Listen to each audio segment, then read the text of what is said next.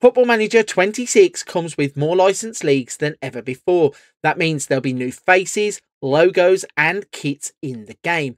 However, if you choose to manage in a league that is unlicensed, you're going to have to add those things yourself. So in today's video, I'm going to show you how you can add thousands of real logos to your game to enhance your FM26 experience. Okay, the first thing you need to do is go to the description of this video. Once you're in the description, you will see a link. Click that link. It will bring you through to this website. This is TCM Logos. Now, with the release of FM26, a few things have changed graphically within the game, and it means that the old FM24 packs may not work in-game. So TCM has come up with a workaround, which is the old 24 pack adapted for 26.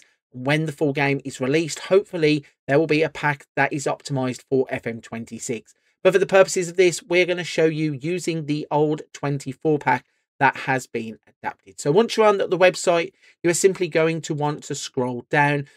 About halfway down the page, you will see this box here. It says TCM24 for FM26 Mega Pack download.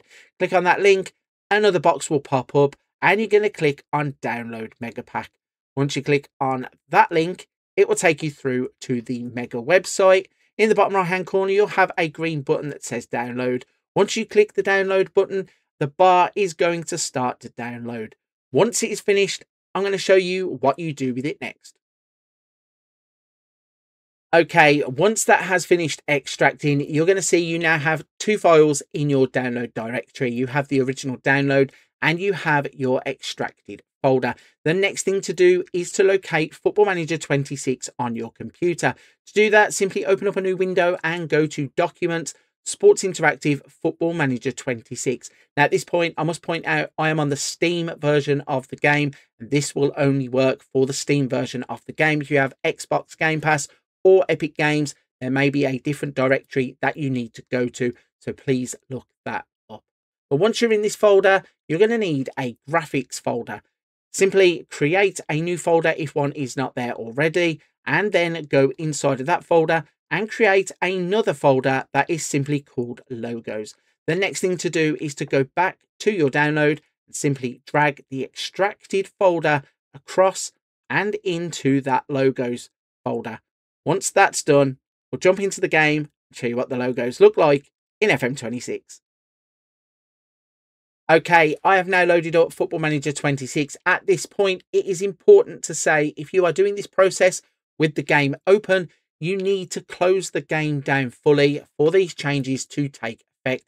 It's slightly different from FM24. You need to close the game and reopen it to get the changes in game.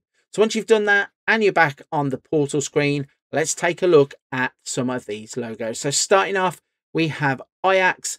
They are in the Eredivisie. If we go through a few other teams, you've got Telstar, you've got Sparta Rotterdam. You also can click on the Eredivisie and you can see we have the logo for the leagues. We can also search for teams. For example, Real Madrid, if we want to have a look at the Spanish teams. So we've got Real Madrid, we have Oviedo, we have Mallorca, we have Levante and Girona. And once again, if you want to take a look at the competitions, we have La Liga's logo, we have La Liga Hypermotion, and we have the Spanish Federation. So you can see that the logo pack is now successfully in game. So you can go on and continue your managerial career using all of the real logos in the game. If you found this guide helpful, please don't forget to like today's video and subscribe to the channel.